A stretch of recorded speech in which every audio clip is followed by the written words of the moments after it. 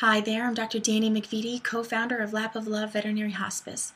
We're frequently asked whether or not other pets should be in the home when we're there to say goodbye to another housemate, and our answer is almost always emphatically yes. It's one of the benefits of in-home end-of-life care, is that other pets can be there to say goodbye also. As long as that other pet isn't disturbing the doctor or the pet we're actually there to see, absolutely it's no problem at all.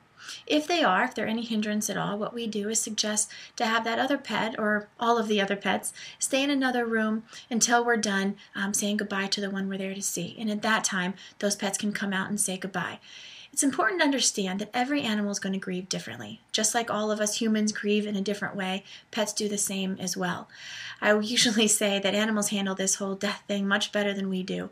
They tend to know where they're going. They have no problem with it. Us humans have a problem with death, and animals don't. They are absolutely ethereal in the way that they handle things.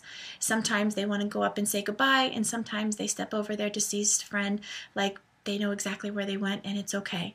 So it's important to let your other pets grieve in whatever way they want, and not to make them attend to the body, or not to make them go up, but just simply let them be and let them grieve in their own way.